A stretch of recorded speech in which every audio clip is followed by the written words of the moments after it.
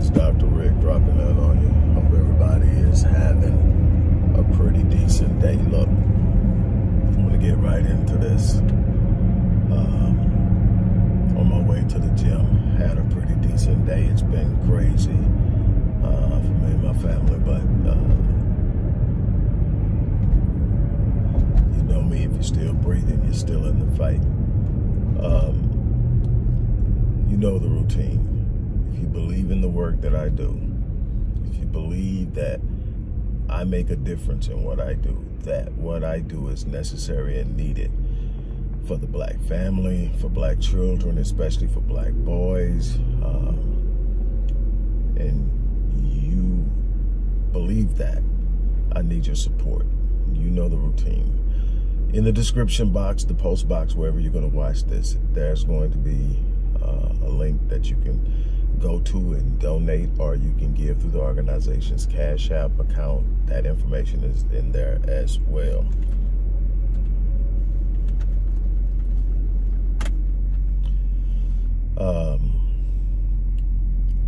There's been so much going on that it's easy to get lost in everything. Everybody's buzzing about the new Black Panther, Wakanda Forever movie, and I mean the reviews span the gamut. Everything from it's a dope movie, it's empowering, till it has misandry in it, till they need to definitely recast T'Challa and all that. I haven't made up in my mind whether I'm going to pay to go to the movie to see it or wait till it starts streaming. It's not really so much a political statement. Is right now there are other things that I just really want to give my time and attention to. But I mean, there's a lot of things to unpack. I've talked to a couple of people. I'm trying now to get in contact with Tony Lindsay, you know, I know who's a filmmaker and has a different perspective, and I want to get his input and intake on it. Well, I know what the basics is because he posted about it, and it's pretty much what I thought. But I want to talk to him on a more deeper level because he's extremely pro-black. So I want to get his input on that. But hey, here's the thing: what I can tell you is what I always say. We find ourselves in precarious situations, in last place, under the foot of the oppressor, and every other terminology and colloquialism and metaphor we can use to describe our consistent and perpetual state of not exhibiting any form of power. And if when you look at it, it's because we don't know and understand how things work. I've been saying that for years. It's not a catchphrase. It's not just something to throw out there. When I'm saying that, I'm saying that you can't be within a system and not understand how the system operates. You definitely cannot be in a system that impacts you and not understand how it impacts you. You cannot be in a system that's negatively impacting you in a way that makes you angry and puts you in a state of rage consistently, and not understand how the system operates, not understand what mechanisms and methods are being used to reach that particular end result of causing you pain, discomfort, displeasure, whatever the case may be. So then, what do? You sit there and you complain. You sit there and you read memes. Memes are not going to educate you. I'm sorry. It's not. You're not going to be educated by reading memes. You're not going to be educated definitely by what they post and they share and they stream and they broadcast from mainstream media. A lot of these so-called black media outlets are not going to give you what you need. They are simply covered extensions of what the mainstream is. You got a bunch of black faces that don't represent the interests of black people. And again, because we don't understand how things work, we actually are easily manipulated and mishandled by these black faces in high places. And it shows up in our frustration, it shows up in our hostility and anger, but it doesn't show up in our energy and our efforts to develop strategies, to develop agendas, to develop ideas, to work with think tanks like the Odyssey Project, the Harvest Institute, to come up with viable solutions to the enigmatic issues that we face as a collective. That doesn't drive us to that point. We are extremely comfortable with just being able to yell, scream, and talk about it, have philosophical debates about what is and what isn't, and talk about what we used to do, and rest laurels on ancient Egypt as if all of us came from ancient Egypt. Not that there aren't unbelievable civilizations outside of ancient Kemet. There are, before and after. But the idea is we just want to say we belong to something instead of creating and building something. That's the problem. We wanted to belong to their stuff until we realized getting in it and belonging to it in the sense of being in it didn't mean having any participation or control or benefit from it. Everybody's benefited from our presence of integration into their system except us.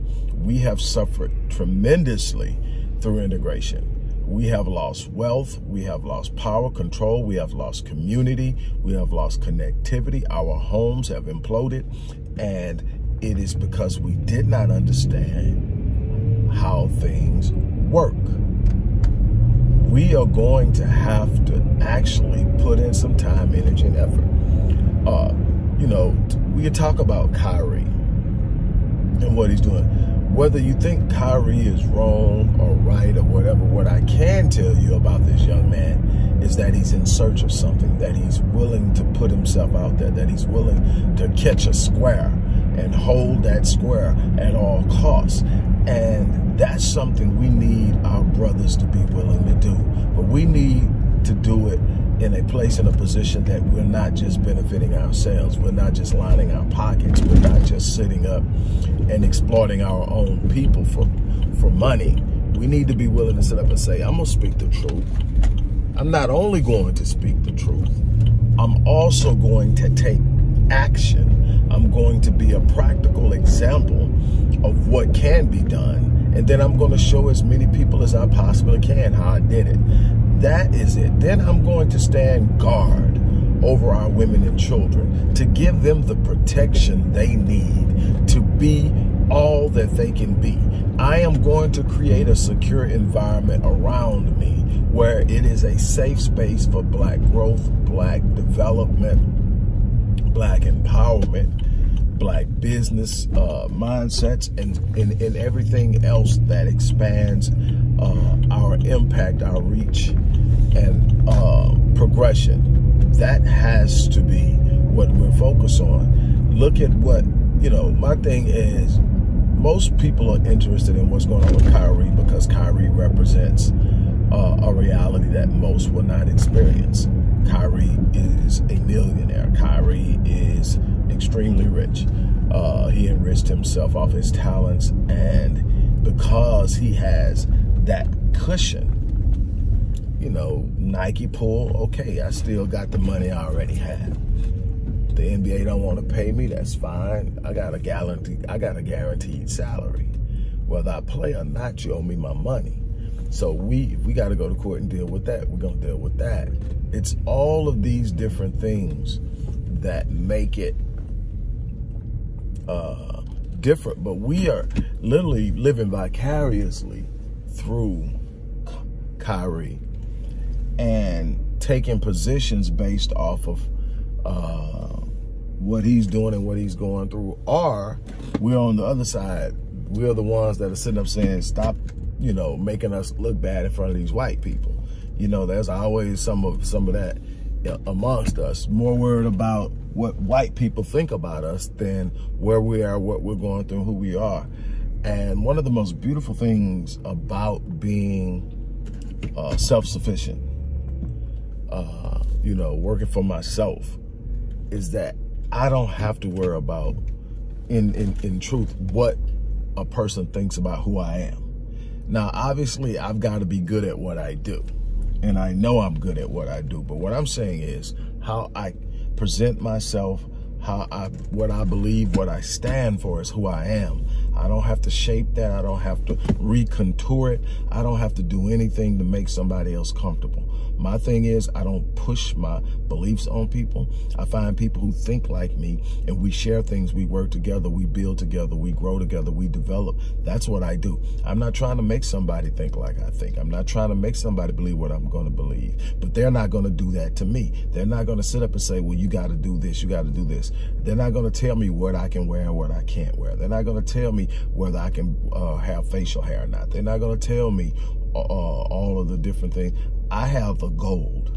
One thing that my first mentor, who happened to be Jewish, by the way, taught me, and man, we stayed into it because he was unbelievably frank about where my people were and why they were there. And he was absolutely right. And I stayed into it.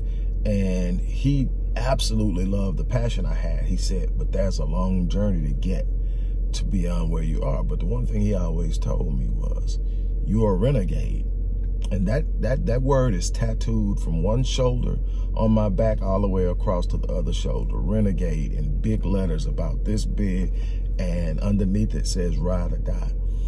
And if you don't know what a renegade is, that's the one that pulls away from the rest of the herd, the rest of the tribe, and goes out and stakes their own path, their own way, and sets their own rules. There's a place for it, then there's times that it doesn't work. But what I can tell you is, being a renegade, it brings a certain level of liberation to where I stand and I live with my beliefs. What that means is sometimes I lose clients. I've lost a couple of big accounts over the last 12 years because I refuse to get off my square.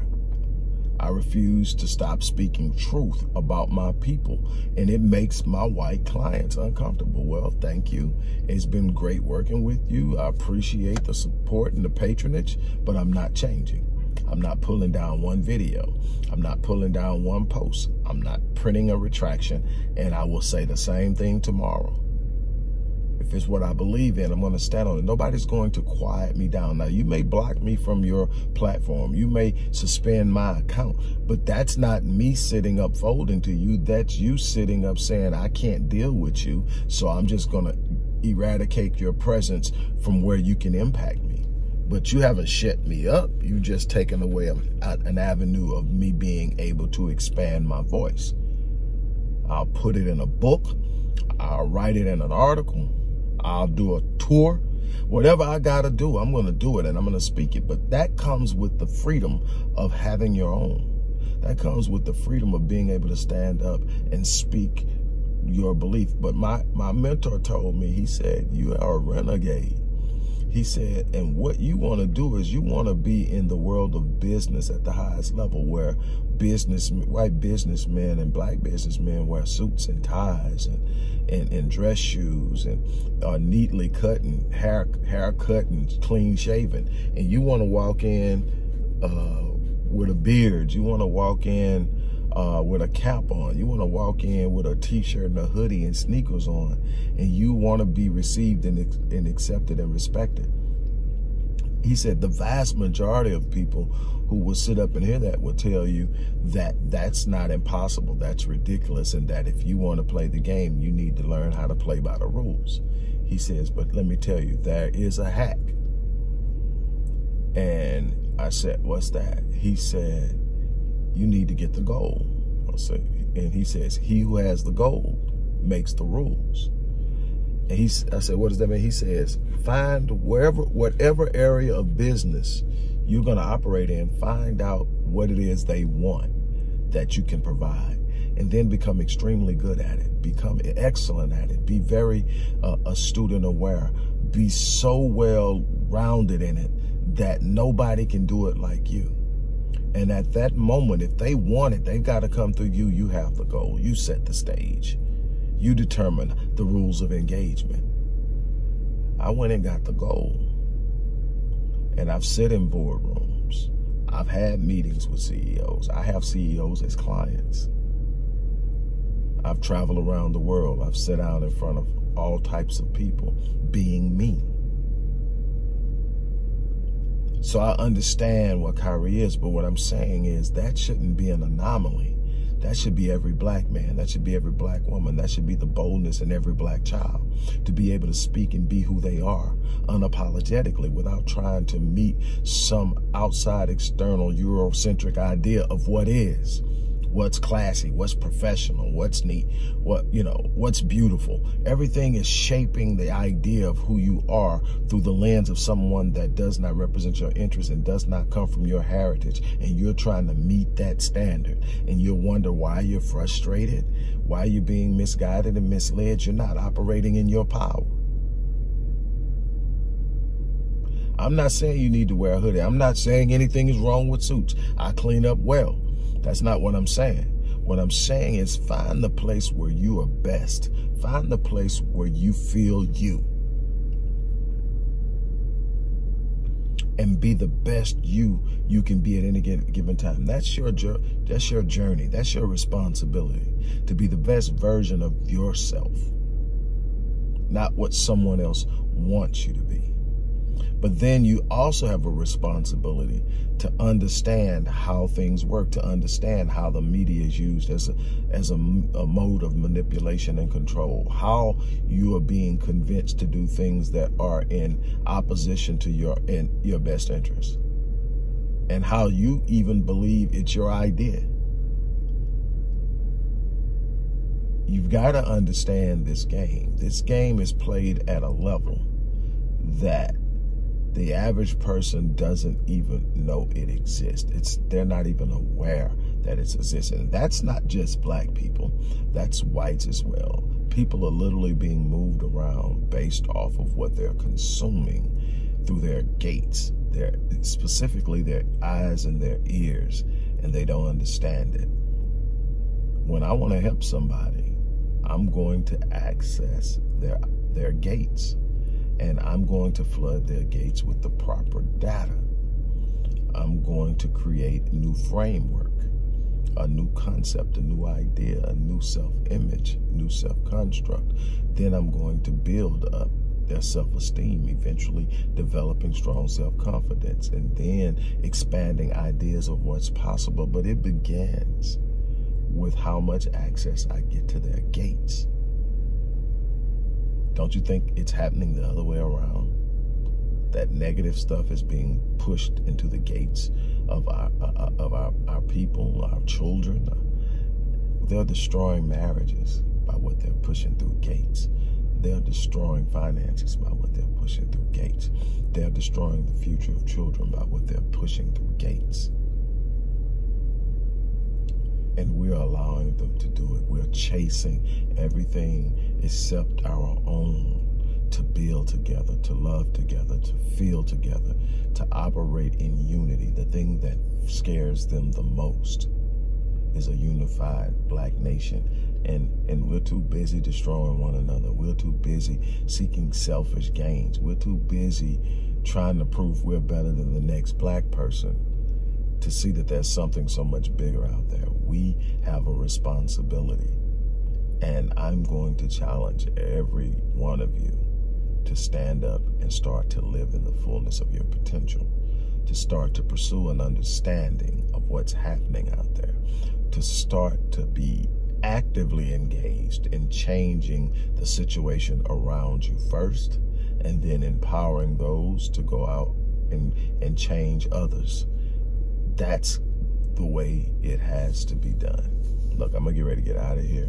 I want to thank you for your time. As I said at the beginning of the video, we need your support. Go into the description box and see how you can support us and give. On that note, I'm out. You guys have an unbelievable remainder of your